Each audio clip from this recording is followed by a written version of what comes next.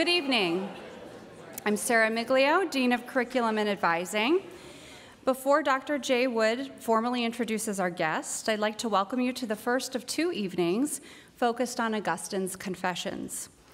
As you know, the Wheaton College community has been reading, discussing, and meditating upon this ancient but remarkably relevant text as a part of our core book program this year.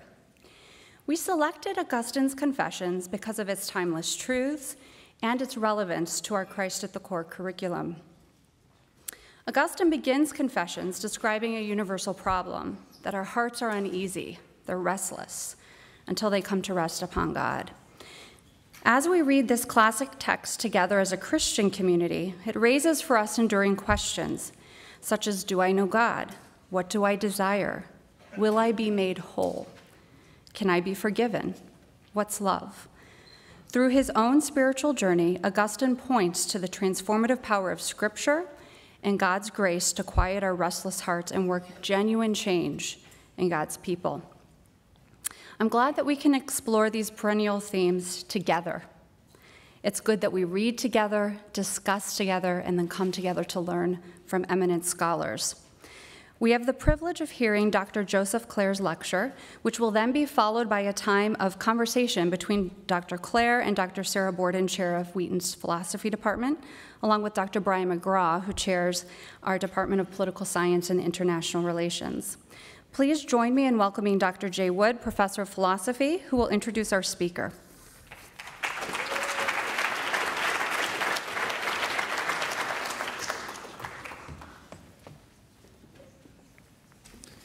I'm delighted to be able to introduce Dr. Joseph Clair, who serves as director of the William Penn Honors Program and as an assistant professor of religious studies at George Fox University. Before joining the George Fox faculty in 2013, he earned his PhD in Religion, Ethics, and Politics program at Princeton University, while also working as an assistant in instruction. His efforts were rewarded with the Department of Religion Teaching Award and a graduate prize fellowship from Princeton's Center for Human Values. Prior to Princeton, Clair earned a Master of Philosophy at the University of Cambridge as a Gates Cambridge Scholar. He also holds master's degrees from Fordham and Duke University, and most importantly, as well as a bachelor's degree from Wheaton College. His research and teaching interests include Christian thought and ethics and the role of religion in public life. He is the author of Discerning the Good in the Letters and Sermons of Augustine, Oxford University Press 2016, and Reading Augustine on Education, Salvation, Happiness, and the Gift of Reading, Bloomsbury 2018. The title of this evening's talk is Turn Us to You, Augustine's Confessions for the 21st Century. Please join me in welcoming Dr. Clair.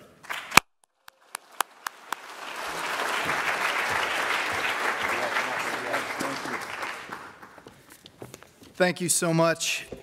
It's a true honor and privilege to be able to be here to give this talk. I never would have imagined it as an undergrad to be invited back in this way. I also would have never imagined having Dr. Jay Wood introduce me. I only ever received one C on a paper in my life as a student, and it was in an epistemology seminar with Jay Wood. So this is particularly satisfying, Jay. Thank you very much. But tonight we turn to the Confessions. Augustine of Hippo, the early Christian bishop, lived at the end of the Roman Empire in trying political and religious times, 354 to 430 AD. He is in some ways the architect of Western Christianity. Luther quipped that after Jesus and Paul, no one has done more to shape the Christian faith than Augustine of Hippo. Augustine's own student Prosper of Aquitaine said that if anyone tells you they've read all of Augustine's writings, they're a liar. Why? Because he was so prodigious. 100 treatises, 250 letters, 1,000 sermons, there's more to find. 5 million words in total, more than anyone else from the ancient world.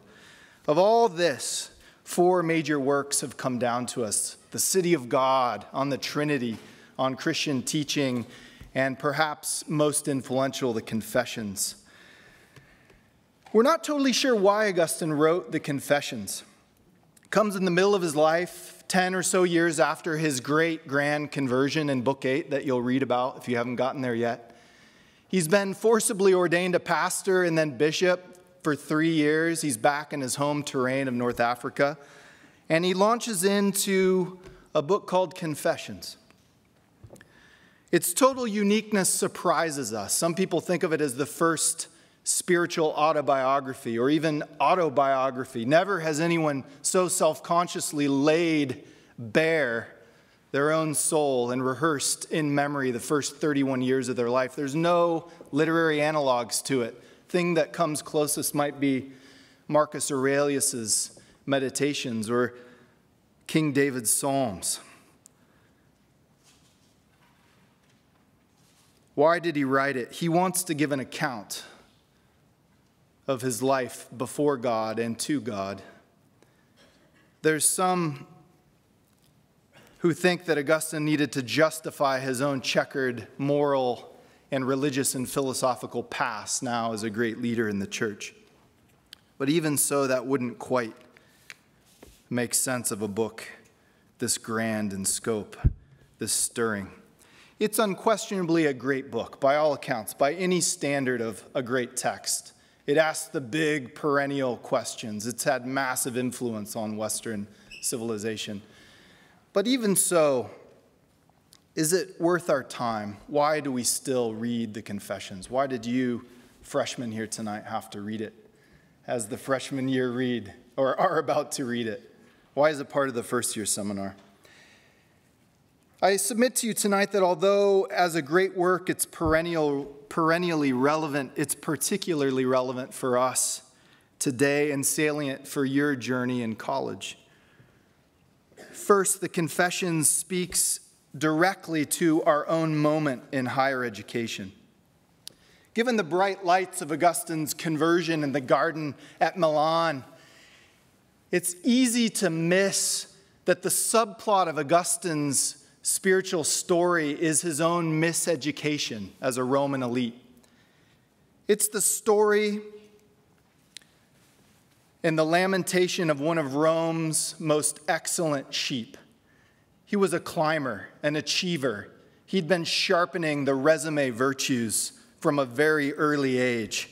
Looking back, he laments that there's been a divorce between his own intellectual formation and his character, stemming from the very beginning of his educational journey. In Book 1, he says, "There in school, the program for right living presented to me as a boy was that I must obey my mentors so that I might get on in this world and excel in the skills of the tongue, skills which lead to high repute and deceitful riches.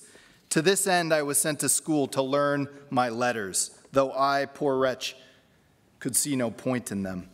The story of his educational journey is the core story of these opening books. He goes from his own little hometown in Tagaste on to Madara and on to Carthage and then on as a teacher of the liberal arts in Rome and then Milan. Augustine personifies 2 different motives for his education in the voices of his mother and father. He says, "Both my parents were very keen on my making progress in school. My father, because he thought next to nothing about you, God, and only vain things about me, and my mother, because she regarded the customary course of liberal arts as no hindrance and even a considerable help toward my gaining you eventually." Maybe that's some of your situation, being sent to Wheaton.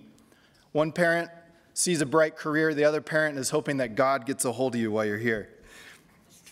Augustine laments that the intellectual purpose of his education, the question, what should I know, has been swallowed entirely by the economic purpose of his education. What will I make? Not just in terms of money, but what will I make of myself in terms of repute? The external rewards of pay and the internal rewards of ego are his only motivation. These motives flower in what he calls the disordered desire for goods of the flesh and goods of the mind when he gets to his freshman year at Carthage. Has anyone made it to book 3? His freshman year at Carthage? Here's what he says. So I arrived at Carthage, a freshman in parentheses, where the din of scandalous love affairs raged cauldron-like around me. I was not yet in love, but I was enamored with the idea of love, and so deep within me was my need that I hated myself for the sluggishness of my desires. In love with loving, I was casting about for something to love. Yet this inner famine created no pangs of hunger in me. Because the more empty I was, the more I turned from it in revulsion. My soul's health was consequently poor. It was covered with sores and flung itself out of doors, longing to soothe its misery by rubbing against sensible things. Yet these were soulless and so could not be truly loved. I arrived at Carthage. The din of scandalous love affairs raged cauldron-like around me. Sounds like Wheaton College, doesn't it?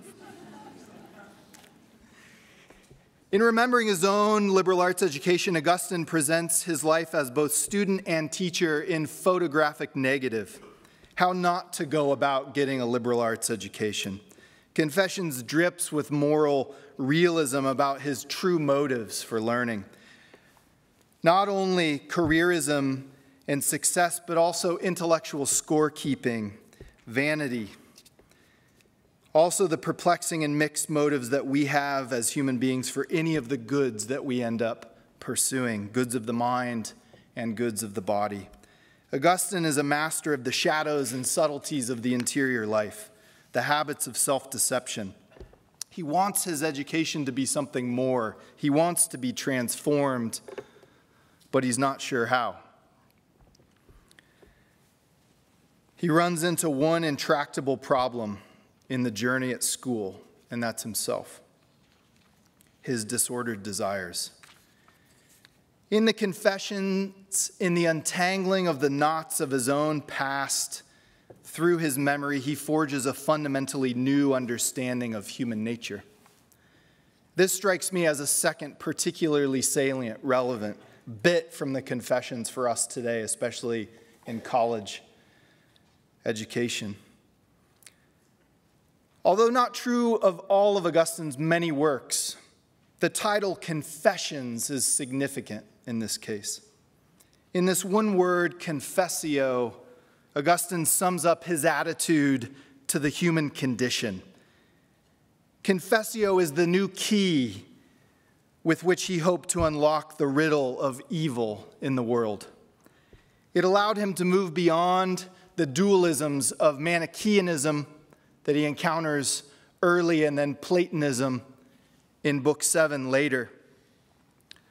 The hallmark of Manichaean dualism is that there are two opposing principles in the world, a principle of good and evil, a principle of light and dark, both at war with each other in the world.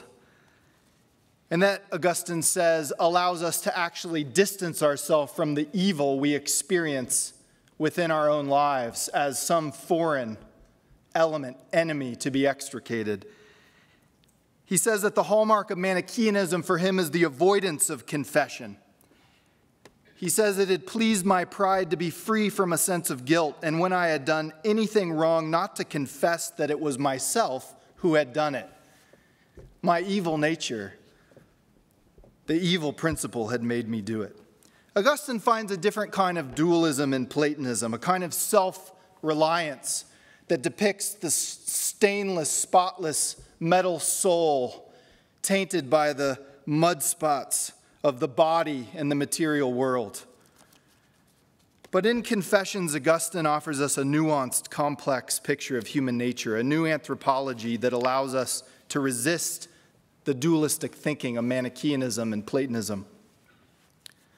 Here, Augustine allows us to understand through the privation theory of evil that our wills, our very souls are wounded by sin and the consequences of original sin, but that evil is not a thing at war with the good in us, but it is a lack. It is a privation, he says, It's a rusting away of the goodness of God and creation in the soul. Here Augustine takes this newfound philosophical idea of privation, understands it within the arc of the biblical narrative of original goodness in creation, the present temporary fallenness of human nature, and the future hope of redemption unveiled in Christ. And he's able to give us a much more nuanced picture of the human person. In every human being, there is something good to be celebrated about their nature, something to be lamented and mourned, and a future hope of restoration, of redemption. I think today I find myself tempted by all sorts of dualisms as I look at the world. Black and white thinking, dicing the world up between good and evil people, lacking nuance. We like to align ourselves with the purely good and avoid the bad. We are in some ways in the era of the anti-confessions. We want not to confess our own sins, but to confess others for them and shame them in doing so. We hope, like Manichaeans, to extricate and exculpate ourselves entirely, proving ourselves the Illuminati firmly on the right side of history. We act in some ways as if evil is a force or a principle external to us, even if inside of us, something we could extricate ourselves from if we tried hard enough. But for Augustine, naming the sins of others or of the past is unintelligible from naming our own sins. This ought not be read as a fatalistic resignation to evil and injustice in the world, an inability to name or to seek to uproot. It's not a license for turning a blind eye or passivity toward the world. Rather, it is a humble reminder that social criticism must find self-criticism as its companion. Naming and rooting out injustice, evil, vice, and sin must be done simultaneously with recognizing our own participation in it.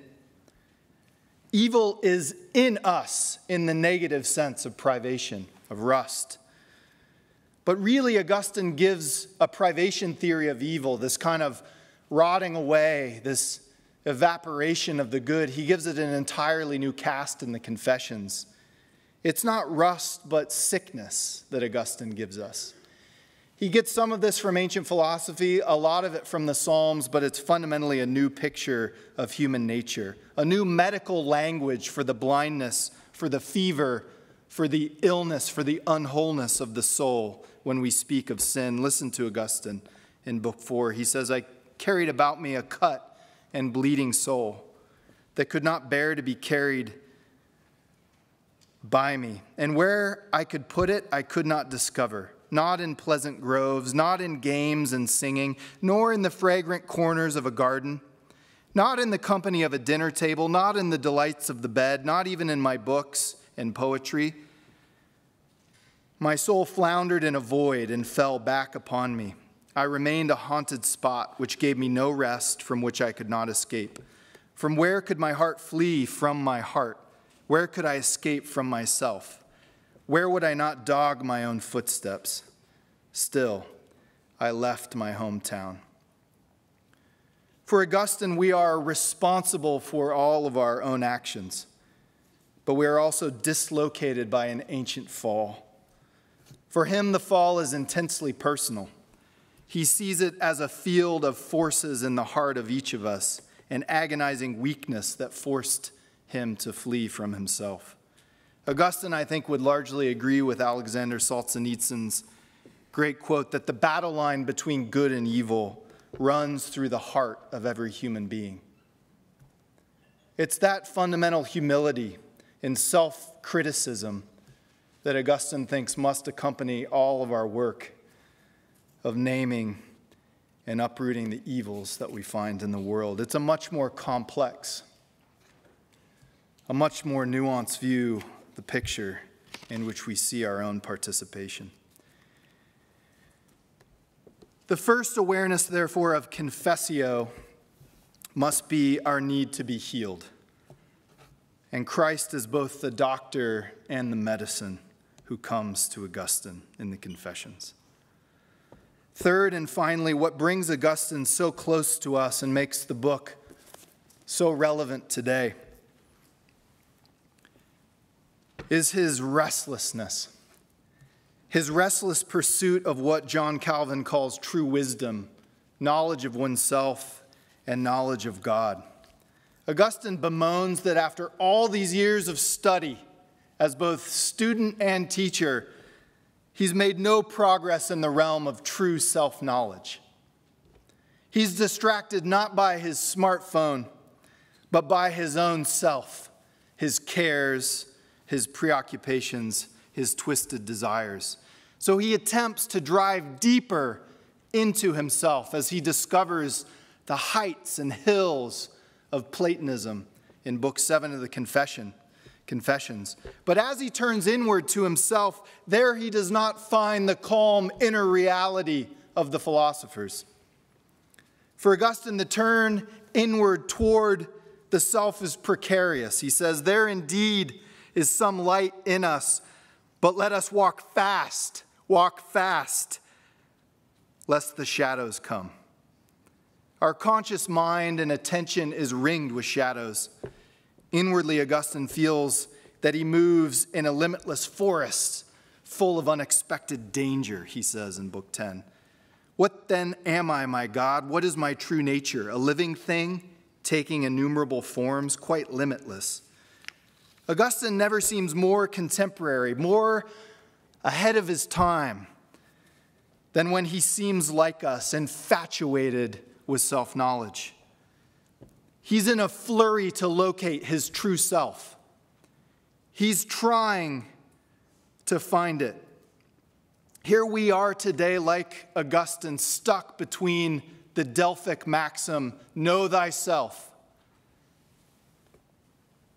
and the contemporary maxim, know thyselfie.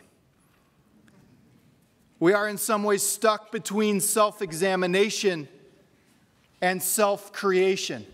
We know there's an inner pearl of precious price if we could just get away from our phones long enough, and yet we know there's an identity to be forged.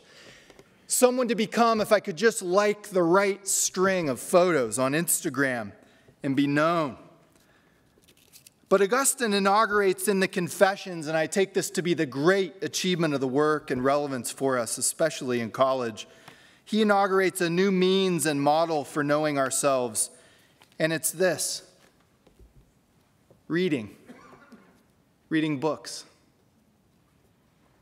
The great gift of Augustine's Confessions is that he takes us on the journey toward true wisdom with him, faltering, incomplete, hesitatingly, knowing that there's no way through the self except through the self.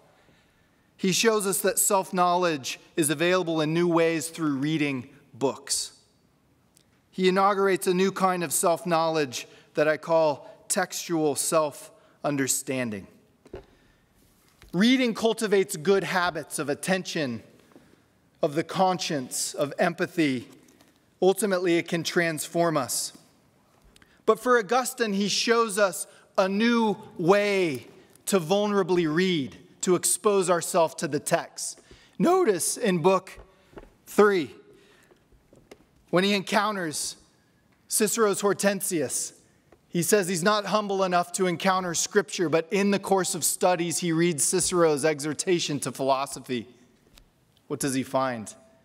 He says, the book transformed my whole way of feeling, transformed the character of my prayers and my desires, because it was an exhortation to the immortality of wisdom. It lifted his own soul up above the fray of his own careerist impulses, his own infatuation with his love of the material world. Ultimately, this new view of reading reaches its high water mark in Augustine's encounter with Scripture. Watch the way Augustine reads the Bible. He reads himself into the text. I know you're not supposed to do that. I see some of my exegesis teachers here. But Augustine reads himself into the text. He is Adam in book 1 of the Confessions, good and created, but fallen. He is the prodigal son, wayfaring and welcomed home by the Father. He is ultimately the psalmist in book 9, allowing the Psalms to be cried out in love to God. It says that the Psalms inflame his love for God, giving him words like little boats for his soul to make its way back to God. My daughter Esme just turned 7, and she may be a budding actress, but she's got this amazing ability to go on 1-week spurts imitating whatever character we just saw in the last movie or play. It's Mary Poppins, it's Moana, it's Lucy. Just go down the list. She fully inhabits the characters, and it's in that childlike inhabitation of the actress we find Augustine the reader fully catapulting not just his mind, but his affections into the text, allowing Scripture to do its work on him, allowing the medicine of Christ through words, through the Word, to be administered to his soul, through books, through reading. Sure, there was some good stuff on reading in the ancient world, the art of moral reading. You get a bit of it in Seneca, but there is nothing like this on reading in the ancient world. Augustine inaugurates an entirely new view of the spiritually transformative powers of reading. For him, a book becomes a mirror by which we can see ourselves. Not just our faults, but in Scripture, who God wants us to become. We read in dialogue with the ages, with the authors, in dialogue with our very own soul, in dialogue ultimately and hopefully with God, the Word himself. Reading is the joint exegesis of the words and of ourself, our soul. And in this beautiful practice, we receive ourselves in the gift of words, in the Word. It's not self-examination to find the unstained, unvarnished pearl of the soul. It's not self-creation, Nietzsche or Rorty allowing us to unlimitedly create ourselves and inhabit new stories, imaginatively fashioning ourselves. No, it's self-reception, and really the story crescendos in Confessions 8. Augustine's conversion happens in a garden in Milan. How does it happen? Does anyone know? Any freshmen ever make it that far yet? No, he hears something. What does he hear? Okay, this is coming later. He hears the voice of children playing a game that he's never heard before. He's not sure if he's actually hearing them, but what are the words of the game song that they sing? Pick it up and read. Pick it up and read. And he goes. Pay attention carefully to Book 8 of the Confessions. It is the most deep meditation on reading in the history of thought. Augustine talks about the way we can read and be transformed by talking about stories he's heard of other people who have read stories and been transformed by them. Specifically, the story of St. Anthony in Egypt, the desert father. He says, I heard the story of these courtiers in Trier who had heard the story of the way St. Anthony went into the church and heard. Remember, in the ancient world, reading involved hearing. The word of the gospel, go sell all your possessions, and he immediately was converted and obeyed. Augustine hears the words, take up and read. He cracks open the letters of Paul that he happens to have with him in the garden, finds Romans 13, put off the deeds of the flesh and walk in the light, and he says, I was immediately converted to you. I was transformed. Notice how striking and strangely bizarre and childlike the high point of reading is in the Confessions. He hears the voice of little children saying, take up and read, and he plays a game of Bible bingo with the letters of Paul. And he's converted. He's been talking about reading Plotinus with Simplicianus earlier in Milan, and now he's opening to the first passage his eyes alight on in Romans 13, and the word strikes his heart. he receives a new life. He receives himself. Confessions is ultimately about the importance of reading books to become ourselves and to know God. As I look at my copies of Confessions, I've just now gotten a chance to dive into this beautiful translation that you all are enjoying. We'll hear from the translator tomorrow. But my copy, Maria Bolding's translation, is inscribed Joseph Clair, Fall 2001. I've had it for 17 years. I bought it 17 years ago next week, I think. No one ever assigned this book to me at Wheaton College, by the way. So I had to buy it on my own at Borders in Donata. I don't know if any of you are old enough to remember this thing called Borders, but it used to rule the day. I got home from fall break feeling pretty beaten up. My girlfriend, who is now my wife, moved out to Colorado to work on a dude ranch the year before I graduated. She was a year ahead of me. And she was and is the most stunning woman I've ever seen. I saw her my first day I transferred here as a sophomore.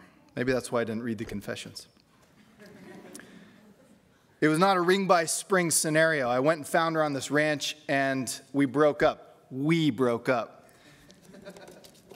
I had flown home to Portland and gotten a car from my parents and was driving back from Colorado to get back by Monday morning after fall break to take my Greek exam in Dr. Penny's class. But on my way through Lincoln, Nebraska, I totaled my parents' car. Heartsick on the open road, took Amtrak back to downtown Chicago and barely breezed in time for my Greek exam, which I think I may have gotten worse than a C on, so maybe I won't keep talking about my grades, but it's a sign that your grades don't define you ultimately.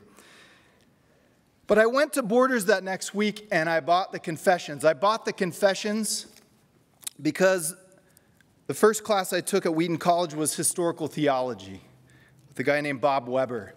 And I learned to love the church fathers and learn about ancient Christianity. I always knew I should read this book. And this book has traveled with me. The scrawls and marginalia reveal the record of these 17 years of my journey since.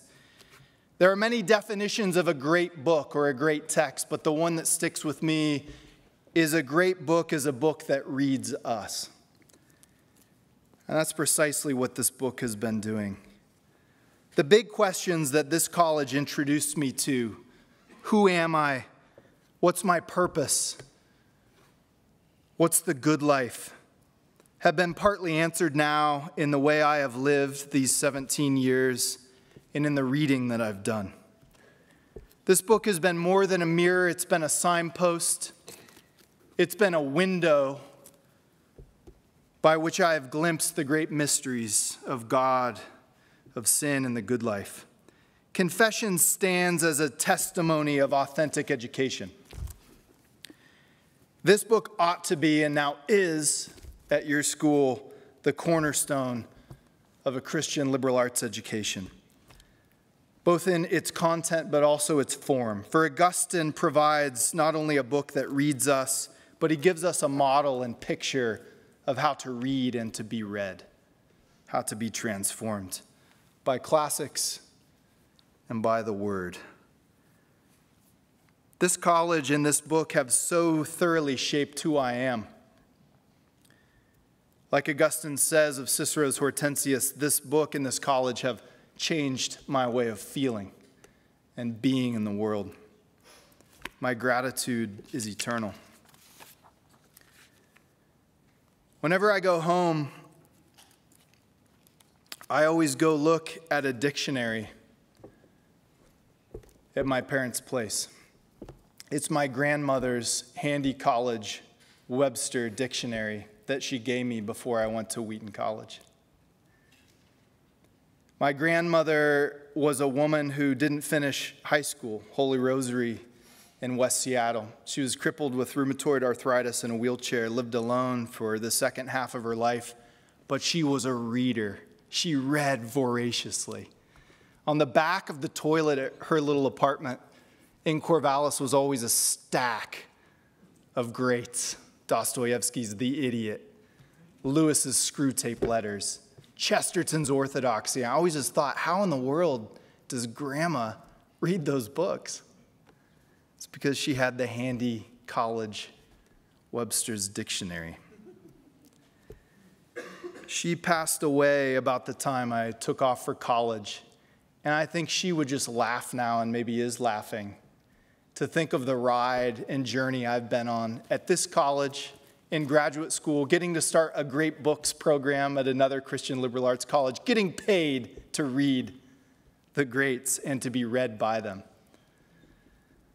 So my hope and prayer for you freshmen is, in the midst of the stress, the challenge, the difficulty, the boredom, the joy, do not forget, do not neglect that you have been assigned and given time to read books.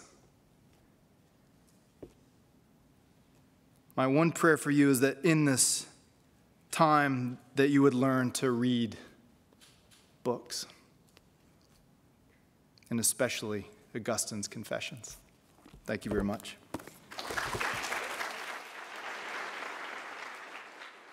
You've been given the task of asking all the hard questions that you were wanting to ask. So we'll see if we can come up with those. Did you have? Please go ahead and start. We had dinner together this evening, philosophy department and Dr. Clair, and I warned him this question was coming, but after his talk, I feel even more pressingly. I want to know, what advice would you give to students reading the Confessions, particularly in light of your concern that books read us, that we're shaped and formed by our books? What advice do you give to students reading the Confessions whose wounds are different from Augustine's, who, for them, being a climber, reputation, ego are not their struggles? They may struggle to feel a sense of worth, a place in the world, that pride, at least as Augustine articulates it, isn't their major issue, and it may be quite the opposite. How do you read books that aren't your book in that sense? That's a fantastic question. There is a worry, I think, about Augustine's Confessions, that it is very much the spiritual struggles and transformation of an extraordinarily privileged Roman male elite who was on this ascendant sort of tear to the top, right? He, by the time of his conversion at 31, 32, he was the imperial professor of rhetoric. So that's like the crowning, liberal art of the trivium. It's an imperially appointed position. It'd be like the chair of government at Harvard or something at 31. So he's kind of at the top. There's public, office that would be associated with that kind of teaching role. So isn't Augustine, good. So all of us other white, male, privileged, arrogant, sort of climbers, we can really resonate with this book, and there you go. I think that would be to miss the incredible nuance of the way Augustine thinks about his wounds. And I do really treasure the way he thinks of the brokenness of sin in the language of guilt, but also of woundedness or sickness in the soul. And it's in the really subtle in-between lines, not the glitzy stuff, where Augustine talks about being shamed by his dad at the bathhouse in North Africa for not seeming manly enough in physical stature with his dad's friends around, or the way in which his mother's own prayers and tears reveal to him a kind of spiritual stamina that his father has none of. I mean, so Augustine, not to make too much of the subversion of the kind of prototypical patriarchal Roman male dominant, Augustine's got an African mother, a Berber, someone from Algeria, present day. His father is an Italian, maybe more white, a patrician. He's got an extremely complex set of identities that he's negotiating, even as he comes from the outside, the margins of the empire. He doesn't fit in. So his like starvation for repute and riches is actually not coming from someone who went to the right private school and was on their way to Harvard. So he has the anxieties, I think, very much of being not quite enough. That said, I think that Augustine, in his understanding of his wounds, he's also very sensitive to the forms of self-deceit that accompany our victimization and our woundedness. So that, I know that's a dangerous terrain, but I think he does understand the relationship between understanding oneself as wounded by one's own sins, by one's own past, but by others, and also the way in which we exculpate ourselves and deceive ourselves of our own agency and capacity in those wounds. So that's, I mean, that gets into complex terrain, but it's a terrific question. So I was hoping to pick up on something that your last point about sort of reading of books, which I, you know, as someone who spent way too much time in graduate school, although I think you may have more degrees than I do actually, which is impressive, or sad, I can't tell which. But you, like I, have spent a lot of time around people who've read a lot of books and who are not to put too fine a point on it, moral cretins. Academia is filled with them, and so maybe you could talk a little bit about, I mean, what does it mean to read well, read in a way that allows the book to read you? Because there are plenty of people who are extraordinarily skilled readers, who are much more literate than I, who've done things with these texts that I lack the capacities to do, and yet this is not their story. Yep. Yeah, it's fantastic. I think, you know, the real divorce between intellectual ability and acuity and character formation that I mentioned in the first part, that's really one of the subplots of Confessions. Is it's not just a Christian lamentation. Seneca does this in his moral letters. It's like, how could you possibly be so good and so specialized in your knowledge, but so ignorant in terms of the moral life, in terms of the arts of the soul? That I think is the question. In you know, Wendell Berry, I just read this line. He says, the disease of our age is specialization. And or the disease of our character in this age is specialization. And I think that that's a way of thinking about Augustine's own refutation and rejection of liberal education in the later Roman Empire, is that it's so instrumentally geared toward an end. Again, not to say we all need jobs, you need paychecks, you got to pay Wheaton back your student loans, and have the American dream, etc. But when the purpose of learning, what should I know, and the moral purpose of learning, who should I become, how should I respond, what should I worship, is totally subordinated to the economic end of what will I make, then we lose sight of the capacities of transformation in learning, especially reading. So how do we do it? I think we have to be careful about the kinds of ways we cultivate students here in this audience to think about reading texts. You know, I think that there's moments in our education that need to be not disciplinary deep dives into the contextual details or the fine-grained analysis of the text, but moments where we all, students and teachers, come as amateur human beings, reading the text and asking, so what? What does it mean? Where do you see yourself in the text? You know, how does this, how ought I alter my spirit or my life in response to what I'm reading in this text? Do we do that in college education? Do we do it very well? I feel like in the secular worlds, partly where I've been educated, we almost have not enough shared moral vocabulary or grammar to even have those moments of profound, where the text becomes a mirror and a chisel on the self, and we ask the more spiritual and existential questions. So thank God to be in a context where you should be able to ask those questions and have discussions. But to achieve the kind of trust and vulnerability in which that discussion would actually be meaningful and lives would be challenged and changed and transformed. That's the role of the educator, and I think Augustine sees that. He hasn't been trained to do that. I really like your notion of self-reception through reading, and this is a different way of reading Book 8 than I'd really been thinking about it in the Confessions. I found myself wondering, though, what practices would you recommend if one wants to be self-receptive in that way? What practices do you recommend for cultivating that self-reception, but also protecting oneself from bad books? You see what they're doing to me with these questions? I like it when it's the audience, but the philosophy professor and the politics professor have been sicked on me. These are tough questions. That's great. I wonder if Augustine is setting himself up as imitative exemplar in Book 8, or if he's actually celebrating the kind of joy and hilarity of the gospel. So actually, you should do that in one of your classes, one of your Bible classes.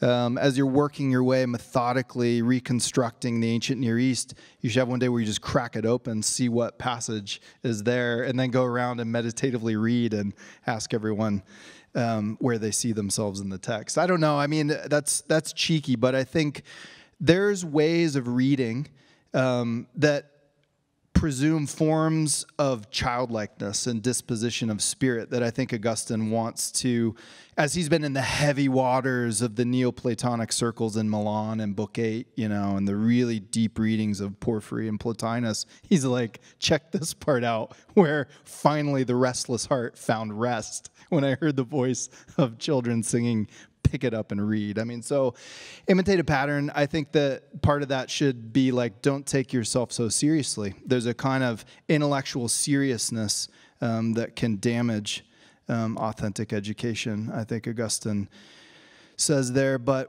how do we guard ourselves from books that might be misleading? Well, that's in the Confession. So I hope you all discuss this next week if you haven't got to Book 1. How does Augustine describe his experience with Homer and with Virgil? He describes himself as confused, encountering the behavior of the gods in those myths at such a young age, wondering if he's supposed to imitate the behavior of the gods, which, if you've read these books, is not necessarily part of moral formation to imitate the gods. But he doesn't know how to read. He doesn't know what the moral reading of those texts is. He's not given the skills. And he says that his affections are being shaped by those words. So my sense is that, hey, Augustine's right when he says that the classics, the gifts of the pagans, are like the gold of the Egyptians. There's great things to take, great things to glean, great ways to sharpen the mind and the heart, but they need to be put to good use, lest they use us.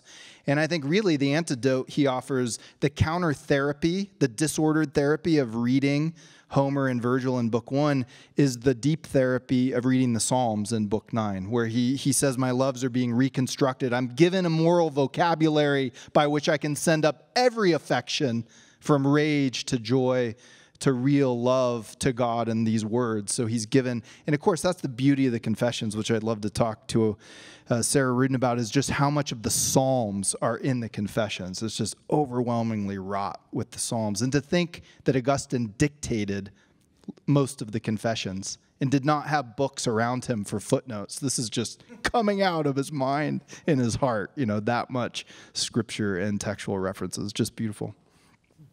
Yeah, thank you. Yeah. So you mean to say that your Wheaton education didn't give you the ability just to kind of, rip off quotes from everywhere? Sorry, philosophy department. So I wonder if, I really like the idea that that Augustine offers a kind of antidote to what we might think of as kind of our modern Manichaeanism, right? Sort of our desire to sort of put us on one side of this bright dividing line. I wonder if you might, you've taught this, or you taught this to undergrads, and what do you think sort of, where are the places in which our students struggle with kind of taking him seriously, right? With thinking that this is really something I need to be opened up to, that this is something that indeed I can think of him as a kind of a partner in this sort of reflective self engagement and whatnot. Yeah. I find students, when I did this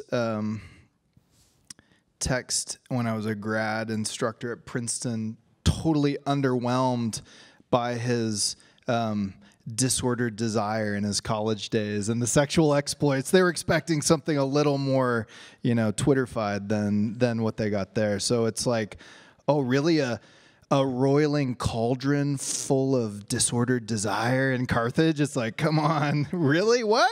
What are you talking about? So there's a kind of, I think, secrecy. Even as Augustine is very open in his confessions, there's a kind of awareness of the mysterious terrain of the heart. So it's not an exploitive tell-all, sort of. It's not an autobiography or even a spiritual autobiography in the modern sense. And I think students can find that underwhelming.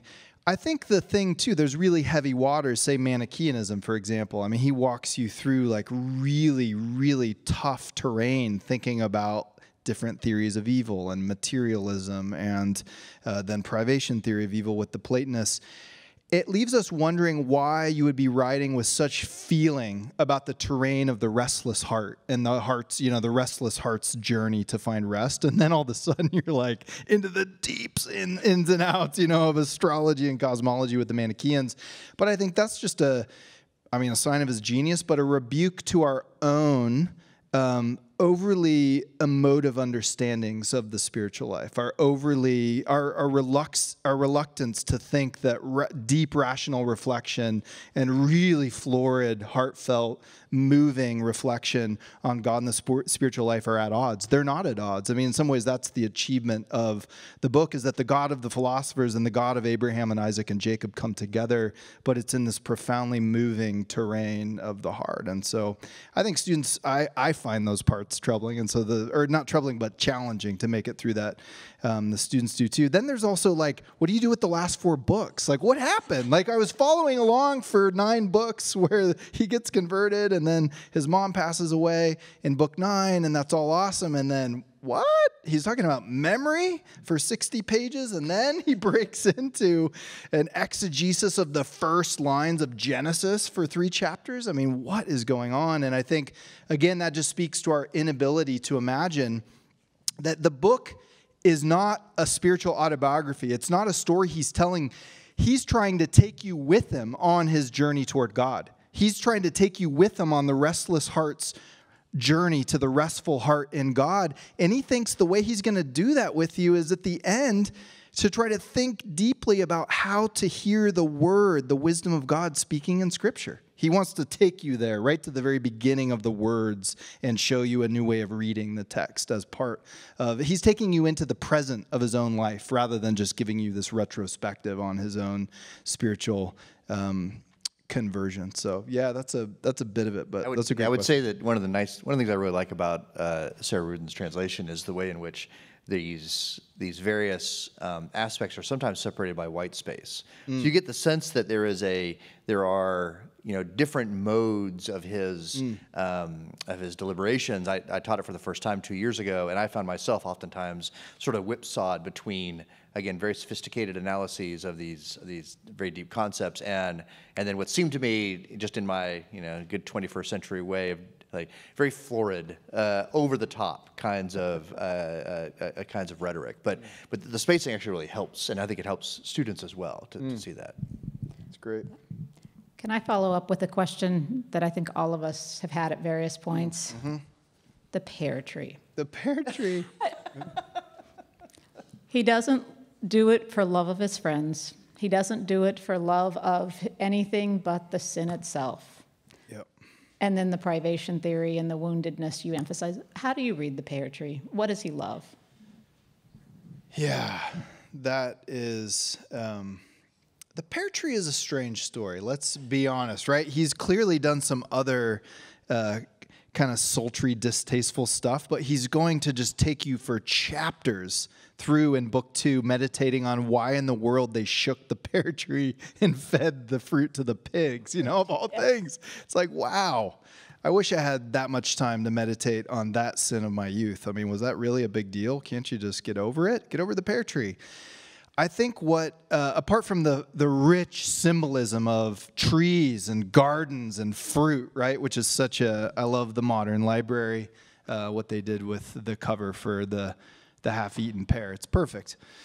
Augustine seems to give you a whole set of reasons and motivations for doing it right off the bat. He's like, well, we were out at night. I was with my team. I was showing off. I was all these things. That's why we did it. We didn't want to eat the fruit, but here's reasons why. And then he circles back and goes, no, on further reflection, I cannot find one good account of my motive for doing that, right? So it's truly like, why would you shake the pear tree just to feed the fruit? You want to go with them and just say, no, you were right earlier that you did it out of a false form of friendship and camaraderie. You were showing off with your buddies. I mean, I can imagine, and I'm pretty sure I did stuff like that, where it was purely out of the kind of daringness of camaraderie. And did you do that? You know, did you really throw that piece of fruit at the passing car or whatever? But Augustine seems totally dissatisfied with that by the end of the section in Book 2.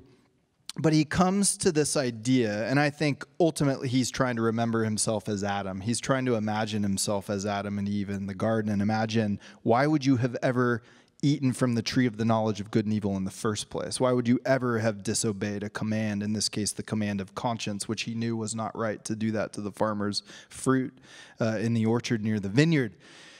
And I think what he says ultimately to me is he says, God, in some way I was mimicking or aping your own sublimity and power by becoming a law unto myself. I was going to break the command of conscience so I could override it with being a law unto myself. And there's a kind of imitation and mimicry of God's own power, the power to command, that ties into his understanding of give what you command. He wants God to actually overcome and overwhelm his will's resistance to the divine command through grace. So I would say it's that. I mean, he's trying to take you as far down the line to the mystery of original sin as he can get you. Like, why in the world did we disobey in the first place? Imperfection, walking in the garden, all these other trees to eat from, and boom, we did it. So there's a kind of ultimate inexplicability and mysteriousness about the first sin in general. And so he's kind of locating that as like his first sin symbolically or something. Yeah.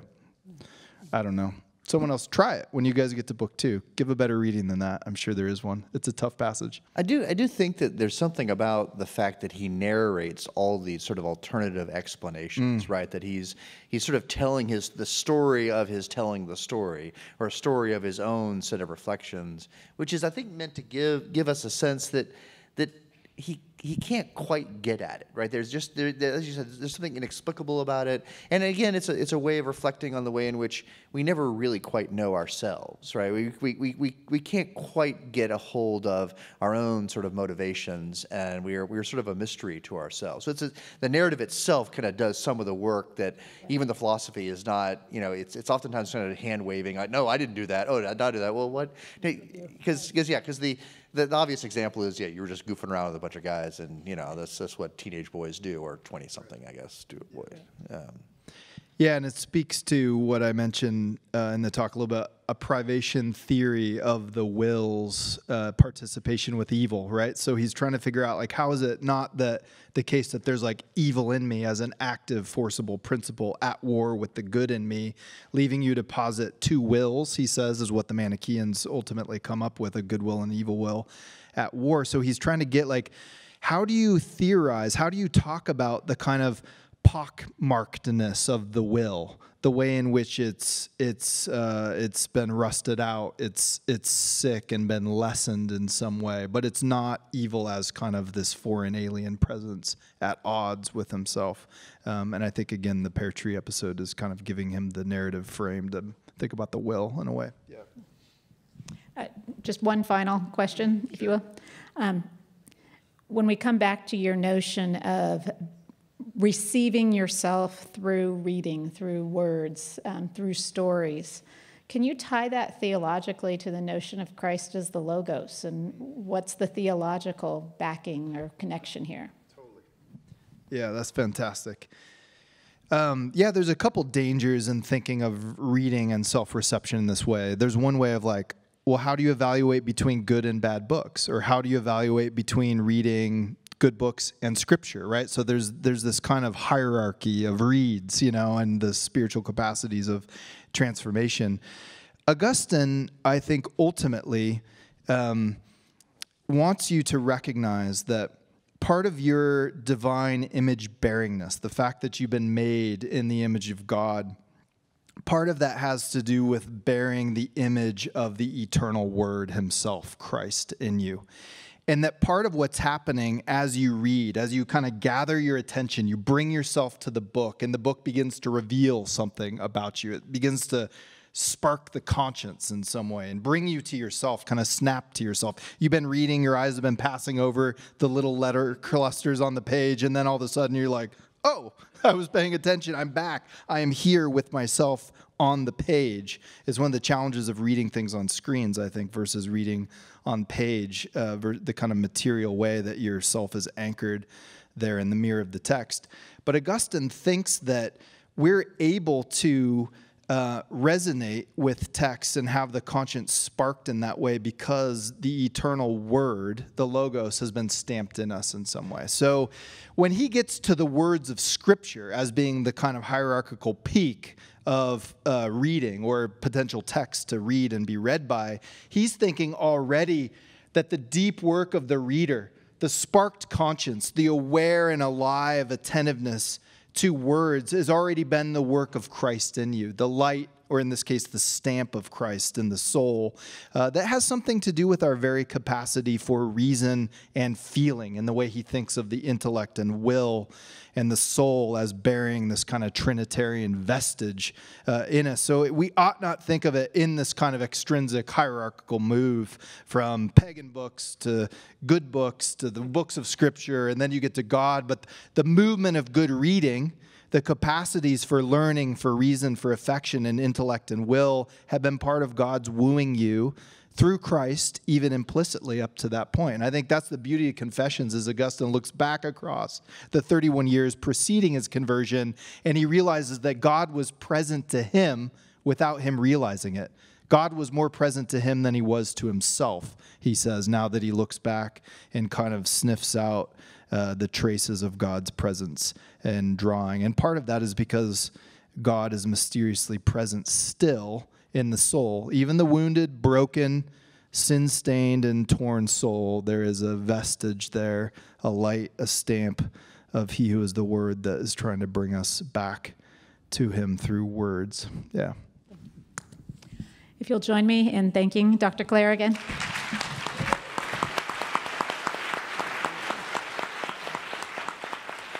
Thank you very much. Thanks for listening.